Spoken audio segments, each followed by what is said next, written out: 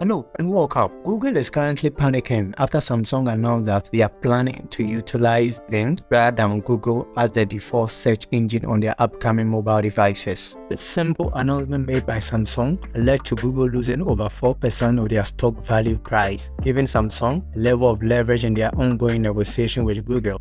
Bing has long been the subject of ridicule for not upping up their game as compared with search conducted with Google's search engine. But Bing is now gaining traction and being viewed as a potential challenger to Google's dominance in the search engine competition. What is actually causing major concern for Google is the fact that the functionalities of Bing had been very impressive due to the fact that Microsoft integrated ChatGPT into Bing. So it is not surprising to see Samsung contemplating to switch from Google to Bing on its upcoming devices.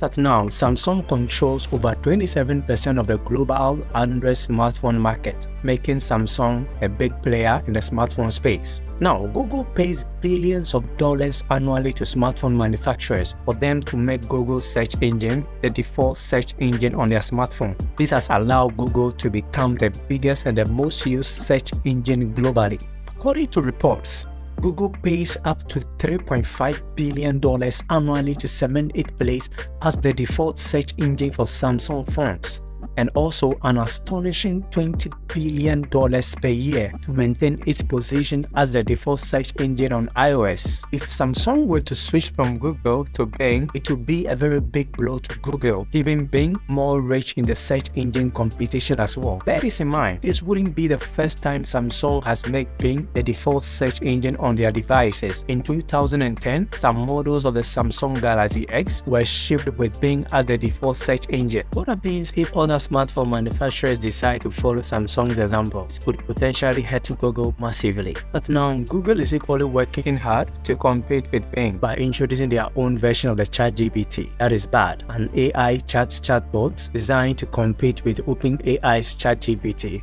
That now, that is not as advanced as compared to ChatGPT. Now, another concern is the fact that Google is currently talking with Samsung to renew their contract so that Samsung can continue making Google the default search engine for their upcoming smartphones. It is even possible that Samsung coming out to announce that they intend to switch from Google to Bing is just a negotiation strategy they are deploying just to pressure Google into increasing the amount of money they pay to Samsung to maintain Google as the default search engine on Samsung smartphones. We wait to see how this negotiation goes. Let me know what you think of today's update. Do you think Samsung trying to switch to Bing is a good move? And leave your comment and don't forget to subscribe so you don't miss my next update. Thank you so much and have a good day.